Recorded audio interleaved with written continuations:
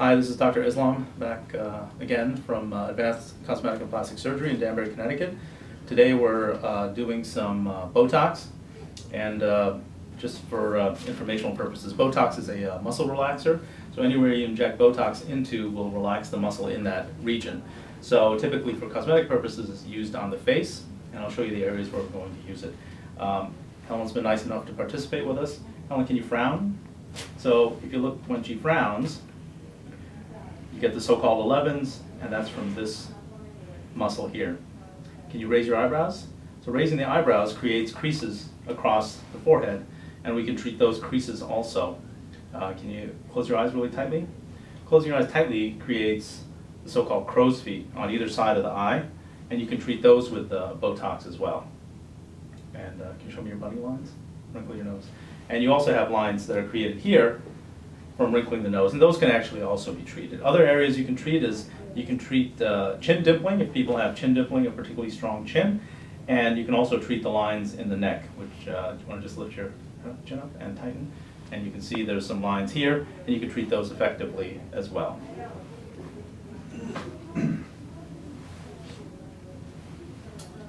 So we've already cleaned off our face with alcohol because you don't want any infections or anything. So go ahead and frown. Okay, so we're going to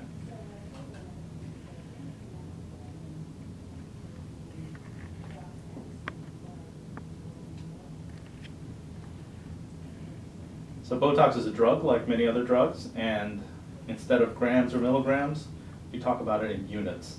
So depending on the individual patient, you can use anywhere from 20, 24, 26 units in this region. And it really varies based on how big the individual patient's muscle is. Some people have stronger foreheads and certain lines, and you want to treat those appropriately. All right, go ahead and raise your eyebrows. So now we're going to treat these lines.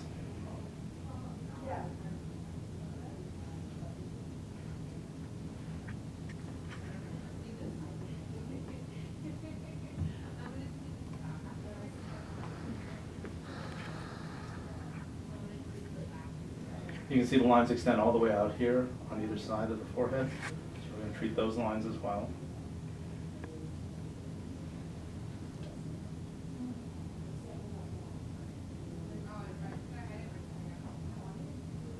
Some people who receive Botox in the central forehead here will get arching of the brows.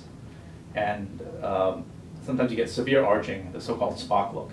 So if people get that, you can actually give a little Botox here to soften that look, because that's not something that most people find attractive.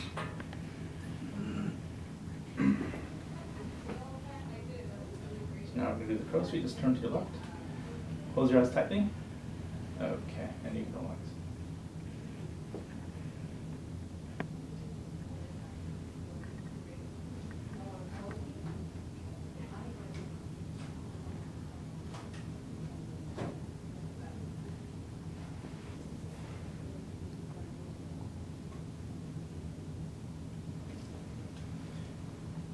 Okay, turn towards me. Close your eyes tightly. Okay, relax.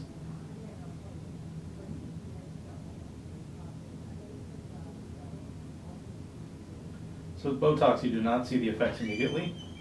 It takes a few days for the medication to absorb and relax the muscle.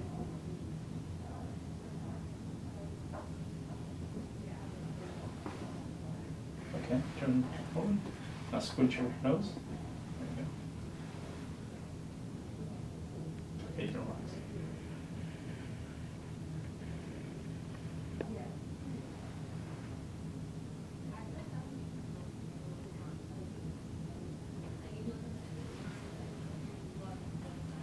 All right, now tighten your neck. Bring your chin down a little bit more. Now tighten it. So typically people get one or two lines here, and those are muscle related, and you can actually relax that muscle with some Botox.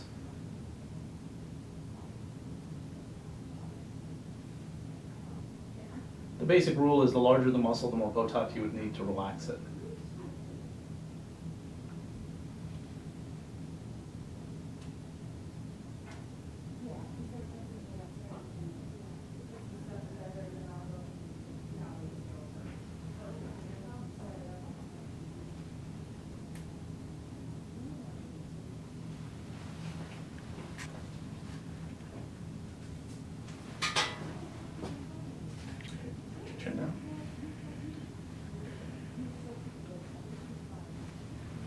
So people often ask, do you get bruising with Botox? So typically, I don't think you should get very much bruising with Botox. You can see you get little marks where the needle went in, but those marks go away within an hour or two.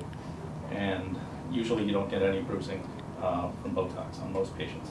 So we'll take another video of Helen in a few days when the Botox is working.